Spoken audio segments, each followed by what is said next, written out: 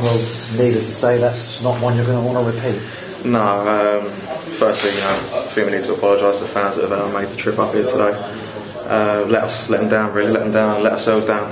That is nowhere near where we feel we're at and where we can be.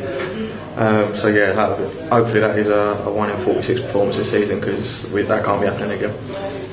Sammy Smollett's struck a wonderful shot moments before they went ahead. The keeper's pulled off a save, but on such small margins, games change, don't they? Yeah, of course. We've been quite lucky. I think we've gone ahead quite early in a lot of games this season. So, but you know, our keeper's done what he's there to do and stop the ball going in the net. So we can't, let that beat us up and worry about that. It's gone. Got a corner, whatever. We could have gone and scored maybe more if we'd played a bit better. But as I say, it's just one of the days of the office that we didn't play well at all.